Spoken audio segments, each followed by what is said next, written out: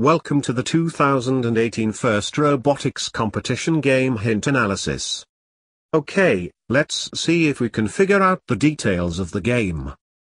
In the teaser we can see a teenager putting a coin in the arcade machine. Obviously this means we need to design a robot that can put coin in a small hole, but everybody already knows that. If we look closely we can see that the coin is $0.25. The word quarter comes from the word quart. Quart is a measurement unit that used to measure liquid.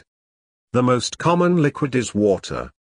Clearly, the 2018 game will have something to do with water. If that is not enough evidence to convince you, she has a water bottle in her bag. We can also see that the arcade machine had two sets of buttons. It means that the alliance in the 2018 game will have only two groups in them and not in fact three. In the end of the teaser we can see the high score is 10,618. If you search that number in Google Maps you will find a coastal town in Europe. All of this evidence leads us to believe that the arcade game will be water-themed, not in fact arcade. Get ready.